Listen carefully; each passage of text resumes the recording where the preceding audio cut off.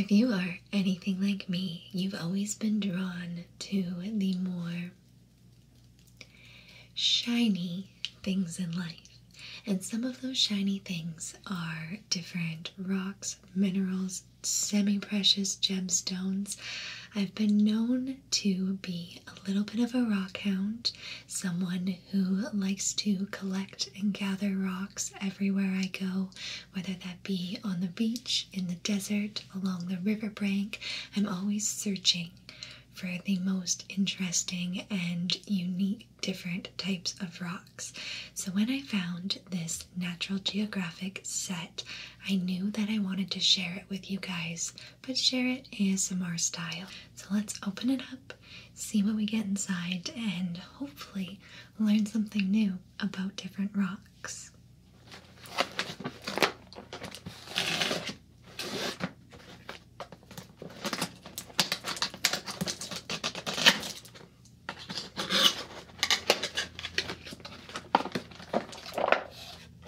I can hear them rumbling and tumbling around in there as I move the box. Alright, so we have our mineral guide.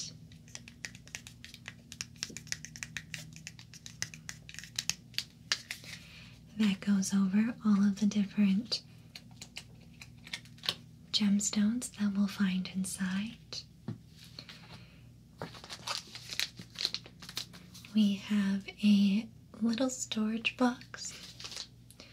We have an itty bitty little tiny magnifying glass to get that extra close-up angle as we are identifying each stone.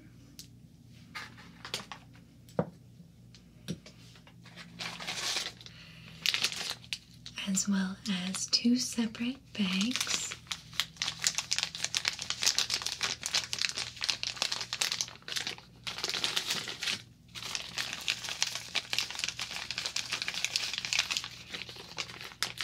Containing our 15 specimens. So I think the best plan of attack here is going to be laying out all of the gemstones on the table, and then we'll go through the book and see if we can correctly identify them. We may have to use our magnifying glass when we feel a little bit unsure, but hopefully we won't have any difficulties trying to put a name to each of these rocks and learning something different about them.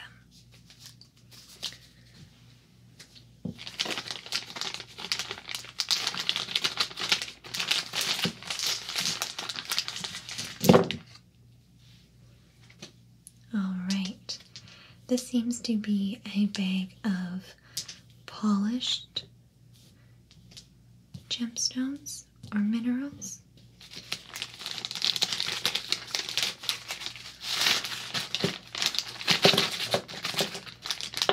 And then this one seems to be of the raw variety,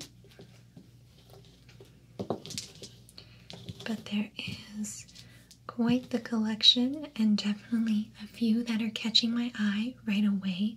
Some of them I do already know the name of, so we will start by opening our book and flipping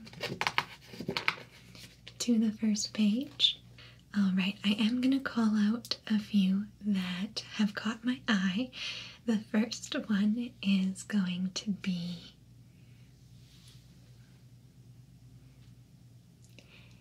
this pyrite. I know it is pyrite because it is one of my favorite gemstones. As I said, I am drawn to all things shiny and sparkly.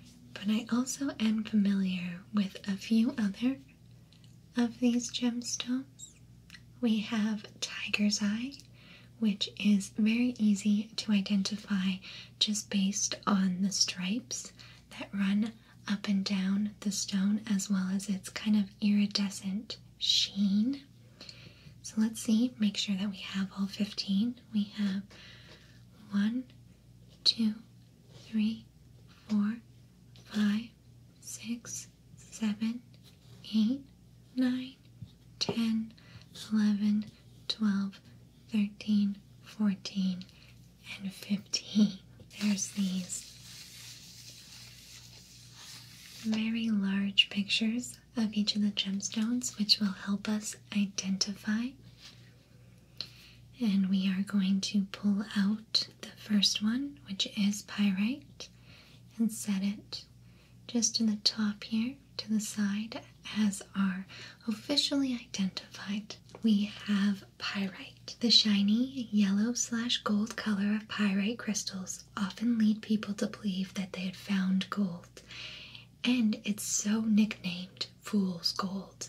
It comes from the Greek word for fire because it could create sparks when struck against steel. So I actually didn't know that about pyrite, that it does create sparks when struck against steel. But I was aware of it being known as fool's gold, and can definitely see if you were digging around on a riverbed of something or something of the sorts, and you catch its glimmer out of the corner of your eye, how you would have that rush of emotion or rush of excitement thinking that you might have struck gold. Of course, I really love pyrite because of all of the small surfaces that form that really just catch the light and make it sparkle so beautifully. Next up, we have desert rose. So I actually used to live in a desert climate where you could find desert rose in the wild or in the desert. And sometimes when you found them, they were very large in size, but always so interesting and so beautiful. They have these really interesting ridges and almost looks like very thin sheets of minerals pressed together. So desert rose are some of my favorite as well. Easy peasy, two right off the top, able to identify with no issues at all. We have the desert rose. When we hear the word crystal, most of us think of minerals formed with angular shapes and sharp points, but sometimes crystals form in flat planes that stack on top of each other, making them appear flaky. Some minerals form lens-shaped crystal plates that stack in whorls, making them look like rose petals. Under very dry conditions, the mineral gypsum will form rosettes as well as barite, celestine, and a few others. Often the crystals include small particles of desert sand, giving them a grainy texture. Okay, so that makes sense on why desert rose has that rough, grainy texture. It makes complete sense. It's not an association that I had ever made when seeing them, that it was actually small bits of sand stuck to the minerals. Next up, we have quartz crystal. So quartz is very abundant. I'm sure we'll learn a little bit more about it, but I will speak on my experience with quartz. Now, we do have a couple that could potentially be quartz, just from my first impressions. We have a polished stone that could be quartz or could be a rose quartz, because I am seeing a slight rose color to it, but it's not as strong as some of the other rose quartz I've seen in my life. We also have this one here, which has a very similar rose color, but is in the untumbled or raw form. We also have this guy here, as well as this one. So I'll show you them side by side, and you can see they are very similar. The one in my left hand does have almost like a green or sea glass color to it, and that is leading me to believe that it is in fact not quartz. It might be something else. And then the one in my right hand, while it does look like quartz, it has a lot of really flat, sharp, angular sides to it. It doesn't have the point that a lot of us associate quartz with, or raw quartz with, where it forms a very sharp angular point, but that just might be due to the piece of quartz that we have. I am seeing a lot of reflective mirrored sides to it, and it is smooth along some of the edges, which could lead me to believe that this one here is going to be our quartz. Let's read a little bit about it. We might get a clue in the write-up, but I will show you the picture because the picture very clearly demonstrates that sharp point that I'm talking about. And that's going to be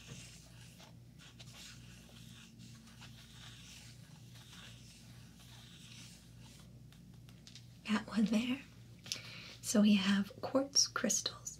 Quartz is the second most abundant mineral on Earth's continental crust and is found in many varieties and colors. Amethyst, tiger's eye, and citrine are all types of quartz. No matter how distorted a quartz crystal may be, the long prism faces always make a perfect 60-degree angle. 17th century studies of quartz laid the groundwork for modern crystallography.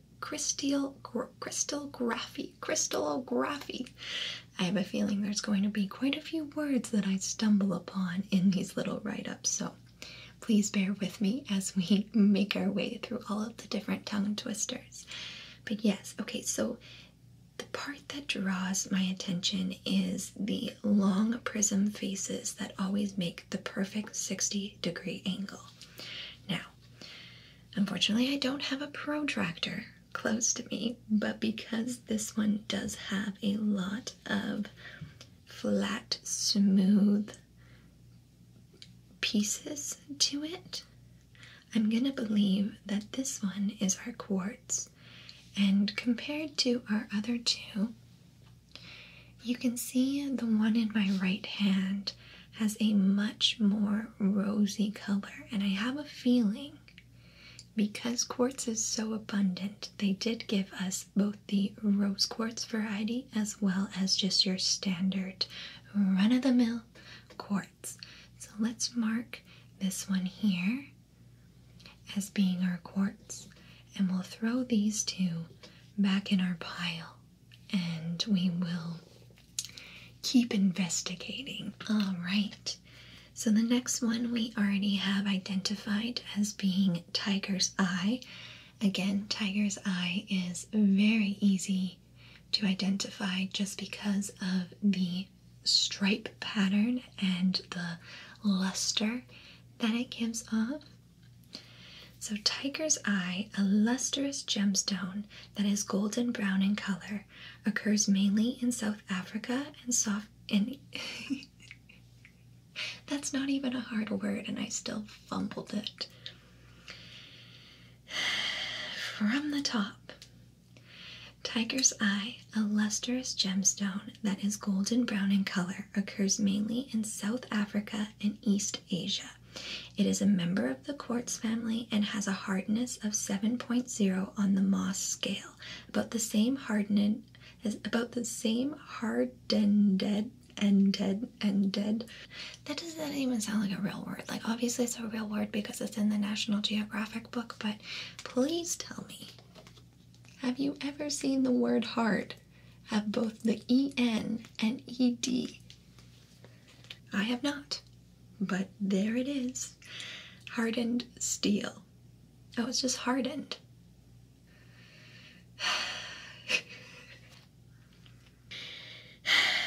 just as hard as steel, okay? That's the point we're trying to get here. Roman soldiers wore tiger's eye for protection in battle, and it's thought to have many mystical powers. I was curious. Because, so for me, my first learnings of gemstones and semi-precious rocks came from a more spiritual approach. It is a special interest of mine to learn about different rocks and the properties that the spiritual community generally associates with them. I by no means think that there are rocks from our planet that can solve all of your woes or hold magical powers, but I do believe that everything, big and small, does give off some form of energy or vibration. So it's kind of like a balance, I guess, of me saying I think something that was formed millions of years ago could potentially hold properties or vibrations or energies, whatever you want to call it, that could be deemed mystical in nature.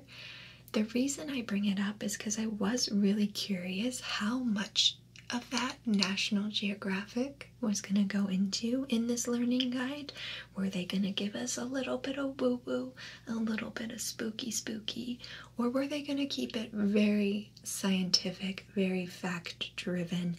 But I think it is an important conversation to have when speaking about gemstones, that there are a lot of people in this world who very strongly associate different properties, feelings, energies, meanings, magicalness to a lot of the gemstones that we're going to be talking about today.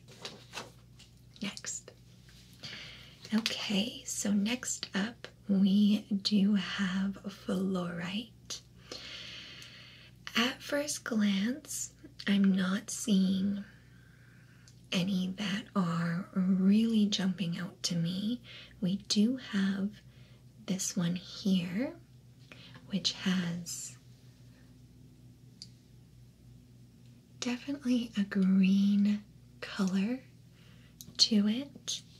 Should we get out the magnifying glass? So it definitely has a green color to it. It is slightly lustrous. It may have some mica properties in it, because I do see it catch the light quite well. But it's not nearly as vibrant or as saturated as the picture that they've given us. You can see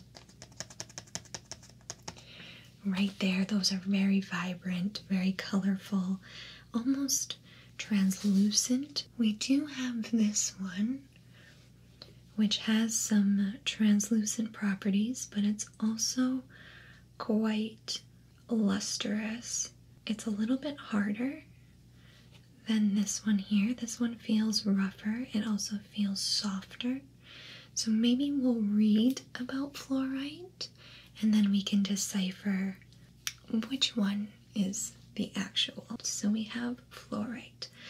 Fluorite is a relatively soft mineral found throughout the world. Some samples of fluorite will glow under ultraviolet light, a property called fluorescence.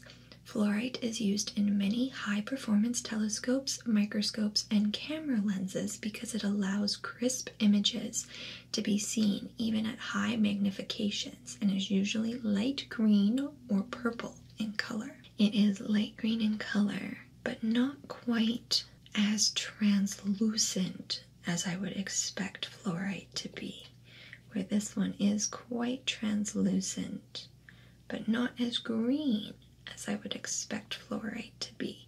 So maybe we'll put a pin in these two, and further on in the book we'll be able to better identify which is which. Alright, so we will leave those down there and we'll continue with the ones that we can easily identify and then just go through a process of elimination. So next we have hematite. Hematite is a mineral form of iron oxide that is typically steel gray in appearance. Before it's polished, it will often create a rust red streak when rubbed on another surface. It comes from the Greek word for blood, for it is blood-colored streak. Using an infrared spectrometer, NASA's Mars Global Surveyor located 2 deposits of hematite on the red planet.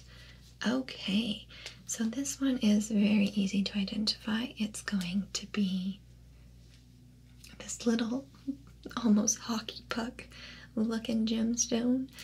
It's definitely heavy, like it's much heavier than obviously our desert rose or even our pyrite. It feels very dense and hard.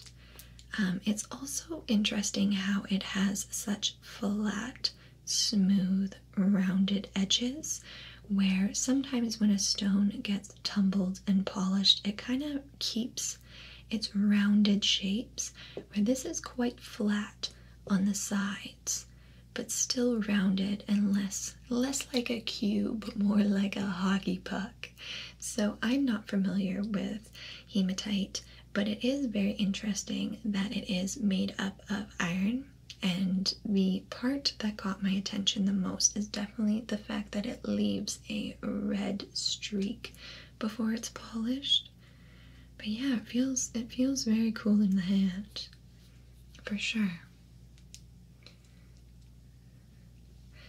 Alright, let's set that one down. Ah, yes, the rose quartz. Unlike most varieties of quartz, this unusual pink stone only rarely displays well-formed crystals. Meteorologists do not completely understand the source of rose quartz's highly prized pink color, but many believe it comes from iron, titanium, and magnesium impurities within the stone. So I also do know that rose quartz is often the stone of romance, of love, of affection, whether that be self-love or love for others. So that is kind of where it's generally associated with on a more spiritual plane. Now we have Snowflake Obsidian. So this one is also very easy to identify. Just even though it doesn't look exactly like the picture, how they have it in the box, the really deep, dark, black bits, the bits and bobs of the rock, as well as the white patterning, leads me to believe this is going to be our Snowflake Obsidian. I am not familiar with Snowflake Obsidian, but I do know obsidian does sometimes get a little bit of a bad rap. The regular type of obsidian is a volcanic glass formed when certain types of lava cool so rapidly that the crystals cannot form. When the lava cools more slowly, crystals can form and give the rocks a textured appearance. The crystals that speckle the surface of a snowflake obsidian are called sephrolites. I believe I'm pronouncing that correctly. Sephrolites, and they form from the mineral cristobalite, a type of quartz. Sephrolites and cristobalite. All of the new words today.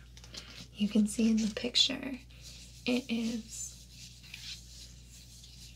far more speckled in appearance, but it's interesting. So when obsidian cools very quickly, it has more of just like that pure black, and then when it cools a little bit slower, that's when you get the cristobalite, which is a type of quartz kind of mixed in with it and giving us our speckled appearance. As I'm looking at these gemstones, and now that we've identified 1, 2, 3, 4, 5, 6, 7 of them already, so about half, I'm wondering if we did not get duplicates of some of them.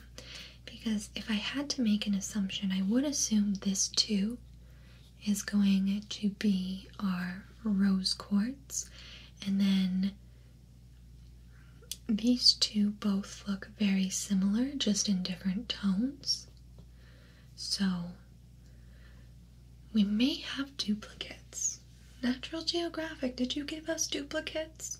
Is there supposed to be duplicates in our kit? I guess there's only one way to find it. Okay, let's learn about some aventurine. Aventurine, one of the many varieties of quartz, usually occurs as a green stone, though some blue, gray, orange, or brown specimens can be found. Small flakes of mica or hematite can make aventurine sparkle and glisten, an effect called aventurescence. Aventurescence. Now, let's just give a little flip back here. So, just a reminder, this one here is our hematite. So, small flecks of hematite, which is a form of iron oxide, is what gives aventurine. Small flakes of mica or hematite can make aventurine sparkle and glisten, an effect called aventurescence. So I don't think either of these samples that we got.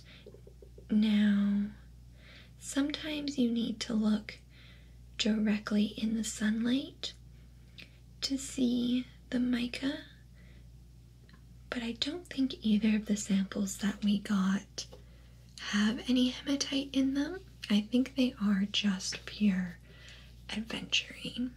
So let's put aventurine here and this one here, because it may or may not also be aventurine. The next stone that they have listed is Jasper. And now I am Canadian, and Jasper is extremely common in Canada. I'm not familiar if it's found all over the world or if it's more a North America localized deposit. They did show a picture of a red jasper as well. We do have a red stone, but I'm not ready to immediately call it jasper, even though it does have some of the marblings and specklings that we have come to know as being jasper. But let's read about it. I'm also interested to see if they make any sort of call out to where jasper can be found. Jasper is a hard, opaque gemstone with very special characteristics. A variety of chalcedony,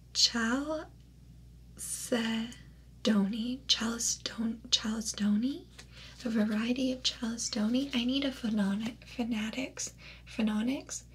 I need the phonetics. I need it spelt out how it sounds so I can say it correctly, because I do not understand.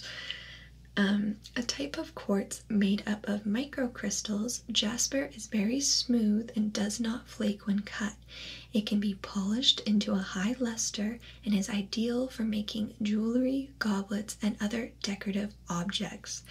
Could you imagine just having a goblet encrusted with semi-precious gemstones, and it's just what you drink all of your fancy drinks out of?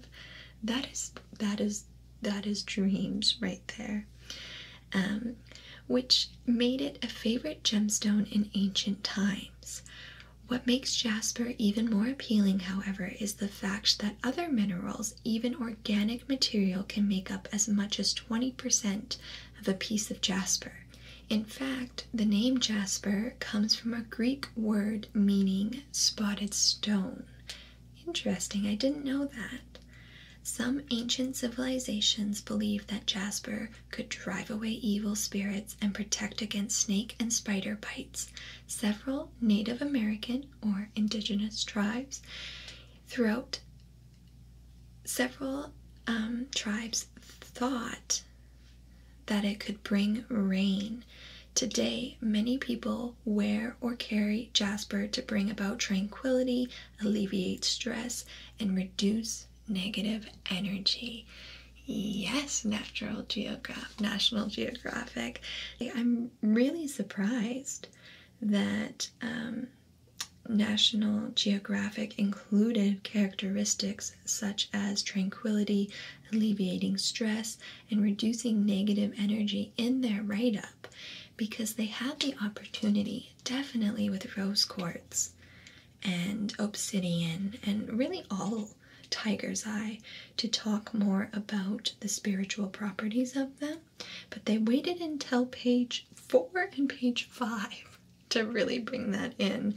And I do believe that both of these are going to be our jasper, because in this red one we are seeing a lot of different bands of color and specks and that organic matter that can make up jasper. So here we are with National Geographic just getting a little bit witchy, getting a little bit woo-woo. Oh, that makes me so excited. That makes me so excited. Okay, so we do have 2 stones left to identify. I'm going to start with the stone that is going to be the easiest to identify, and that is going to be our pumice. Pumice is very common in a lot of people's everyday life. If you've ever used a pumice stone for exfoliation, it has almost a rough texture. It reminds me of the texture of when a cat licks you, like a cat's tongue against your skin. It's just like a little bit prickly and a little bit rough, but it's very light, and I believe it's quite common, I believe, but I may be mistaken. So let's read about it and see if it mentions it. Pumice is a very unusual, ingenious rock that is typically light-colored because it contains a high percentage of silica. It is formed when superheated lava cools very rapidly and the gases inside cannot easily escape the lava.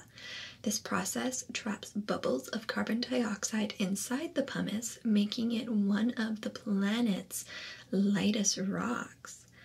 Cool science fact: pumice is so light that it floats on water. Try it with the pumice in this kit.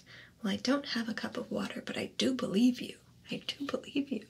That's really interesting that the reason it's so light is not only because it has a ton of little holes inside of it, but there's actually carbon dioxide trapped in there, making it be able to float on water.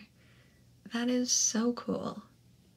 Okay, going back to our very last identification. So now that I see the picture in the book for calcite, I do believe we are able to not only identify the calcite, but through the process of elimination, also identify our fluorite. So this one I would say would be our fluorite. And then this one here is going to be our calcite. So this one has a quite iridescent surface to it, as well as it has some sharp, smooth edges to it, and is quite translucent in the light as well.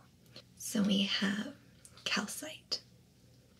Calcite is a common constituent of limestone and is one of the main minerals found in the shells of marine organisms like oysters. Single calcite crystals have a unique optical property called double refraction. Images seen through the clear crystal appears doubled. Ancient trilobites used calcite crystals in the lenses of their compound eyes. Calcite dissolves in most acids and will even slowly dissolve in water. But unlike most soluble minerals, calcite becomes less soluble as the water temperature increases. Interesting. So it's more likely to dissolve in a colder temperature water than it is in a warmer temperature.